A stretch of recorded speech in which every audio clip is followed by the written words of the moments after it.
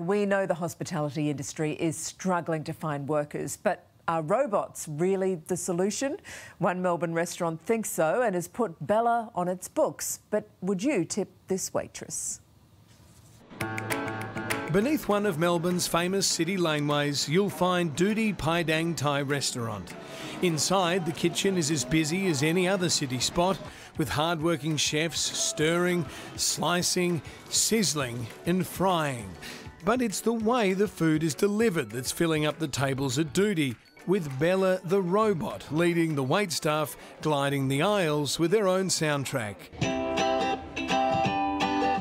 It's part of a 21st century ordering process that may represent the future of dining. The automated process begins before the robot even arrives. Accessing the menu and ordering your food is all done with your smartphone. The request then travels through cyberspace to the kitchen, where the meals are prepared and loaded onto Bella. The table number is keyed in and off goes this programmed cyber server with a 10-kilogram loading tray and sensor technology that avoids obstacles. And there it is. The machines are taking over, and right now, I'm not complaining. As we enjoyed the first of a few dishes to be delivered by robot, we sat down for a chat with Bella's boss, Boon Low. Well, Boon, cheers, because your restaurant's back open and the whole town's talking about it. Thank you. Boon explains that Bella came to him via a robotics company who are keen to trial the technology in Melbourne. How long has Bella been working for you? 3 weeks approximately. And does she ever ask for annual leave? No, she doesn't, just electricity. Just charge me up. Bella's battery life can power the 55-kilogram robot for 24 hours, but Boon admits this wasn't something he'd considered until COVID changed his business forever. We used to operate from lunch to dinner 7 days a week, and we find that being more and more difficult, not just finding people, but making it worthwhile for us. So this is where we see the robots being helpful.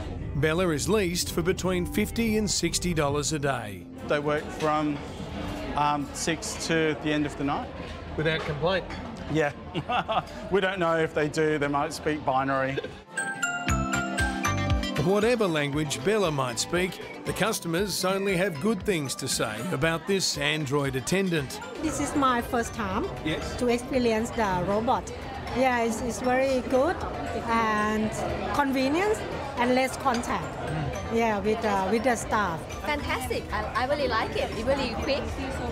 Yeah, really quick service and really convenient. I like it, yes. And no rude service? Yeah, no complaint. Thumbs up. Love it. Overall, in the workforce, we're going to see a lot more mechanisation and a lot more robotisation. Tim Piper from the Australian Industry Group says all sectors are looking at mechanical options. We're digitising. We're actually using robots in factories and areas like that to reduce the amount of labour that we need. And I think that's only going to continue. It's not a bad thing, by the way, because people will be able to move into other jobs, probably higher paying jobs. Meanwhile, back at Boon's booming Thai restaurant, there was one menu issue that needed settling. You can always tell a good Thai place by its green chicken curry. How is yours? Authentic, I hope. That is the word. One word, authentic. So the green chicken curry's authentic and the staff are cybernetic. Yeah, partially. But the experience is wholly enjoyable, even when the meal is over and it's time to say, see you later, Bella. Thank you.